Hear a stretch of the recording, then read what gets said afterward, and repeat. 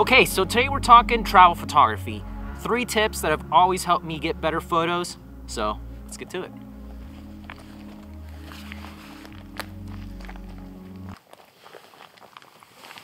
You left your camera, Andre? Oh. Hey guys.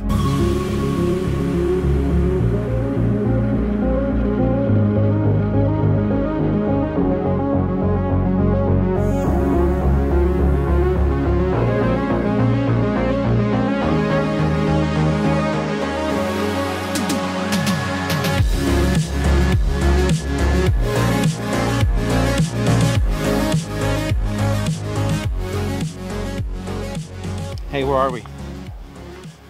We are in the Shenandoah State Park. I think we found a cool spot to try and get some nice landscape travel style photos. Did a lot of driving, now a little bit of hiking. Hopefully it's worth it. A little bit chilly compared to when we started the drive. That's right. Watch your step, dude. That thing's huge. I'm sure they're so used to this. Like, oh yeah, just people walking by again.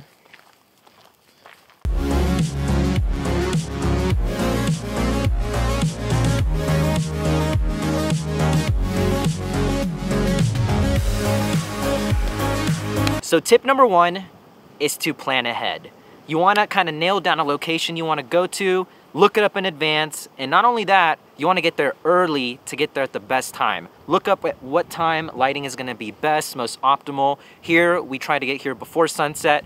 As you can see, we're about to get a nice sunset. So we got here and we're going to location scout to see what's going to be the best place, the best shots. That way we don't have to do any of that once the time comes.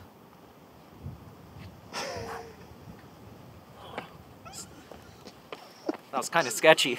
So the second tip is the type of lenses you want to bring. The first lens you want to bring is a wide lens. We're shooting landscapes, big sceneries, places you haven't been. You want to capture the whole landscape. So something like a 16-35 like we're filming on right now will make for some really awesome photos. Now let me show you the second type of lens that I really like to use.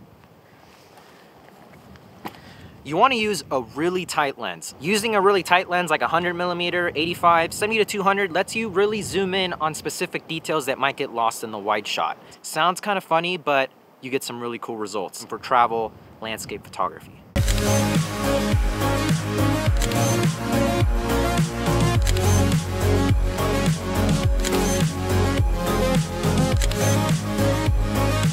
So my last tip is to get the most versatile shot possible. What I mean by that is don't just limit yourself to a vertical Instagram photo or a horizontal landscape shot. Think about how you can get a shot that can be used for a multitude of different crops, different platforms, different banner sizes. That way you're not limiting yourself and you get Think about how you're framing the photo, composition. You can use that same photo to be cropped vertically for Instagram, horizontal for a landscape, print, or anything else that could be a banner. Just a multitude of different things versus just like, this would be a cool Instagram shot, this would be a cool different shot. Oh, what is that, like sand? What is Just got hit by some sand. It's kind of funny that it's like ridiculous. So before we lose our hats, that's how you can get the most versatile shot.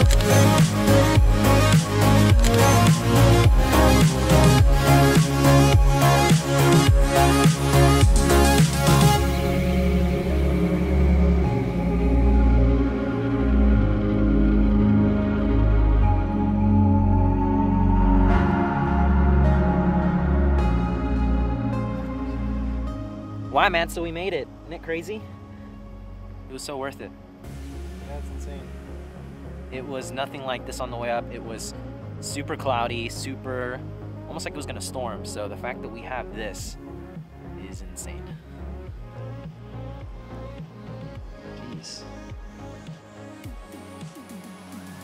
That was such an experience. It's getting pretty dark out, so we gotta use the phone to light us up.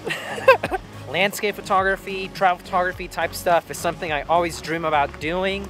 Never get to do it from where I live. There's just nothing there to shoot like this. So getting the opportunity to do it was amazing, especially the fact that it worked out, because we seriously thought that we were not gonna get anything close to that because the whole way up here it was cloudy, muggy. We're like, oh, we're not gonna have a sunset, but you know what? Let's try it anyway. And it worked out.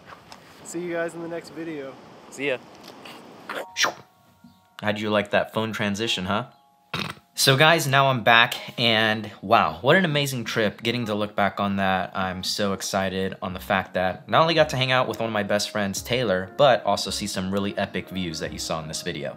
And now that I'm home and I can honestly look back and think, it is so hard doing this sometimes. I really realize how difficult it is to plan a video, vlog, take photos, switch lenses, document a story, enjoy it, and do it all at the same time. Especially when you're trying to capture an epic sunset like you saw in this video, it is really hard and really stressful. You know, I really wish that I got more video content for this vlog tutorial, but I'm really happy with what we got, and I'm even more happier with the photos, which if I look back, for me personally, photos are the most important. There's something about being able to capture a really awesome landscape with your perspective, your point of view, edit it how you want it in your style, and even possibly print it up for an awesome memory like this one. It's just the most rewarding thing ever in photography. And if you guys remember on one of my previous videos where I talked about how to build a website, I didn't include a gallery section in my new website. And the reason behind that was because I'm really pushing as this, you know, digital content creator, but also photographer. But now that I really have some images that I'm so stoked on and I would love to get paid to do, I'm gonna add those into my gallery. Which leads me to today's video sponsor that made this whole trip possible, Zyro. Zyro is one of the easiest ways to create an online store or website. With simple drag and drop options, you can literally create a website in minutes from designer-made templates, and honestly, I made mine the day I started it. It's that simple. Some of the most important things for me in a website host are affordability, super fast loading speeds, ease of use, and 24/7 live customer support. Fast website loading speeds are super important. You don't want a user to be sitting on there waiting for your website to load because then they just might X out of it. Users get a way better experience, which means an increase in your sales if you're in e-commerce, and you rank higher on search engines. So grab Zyro's limited time deal right now. So click the link below or use my code for an exclusive discount, plus 3 months free and a free domain for a year with any yearly plan. Thanks so much to Zyro for sponsoring this video and this trip.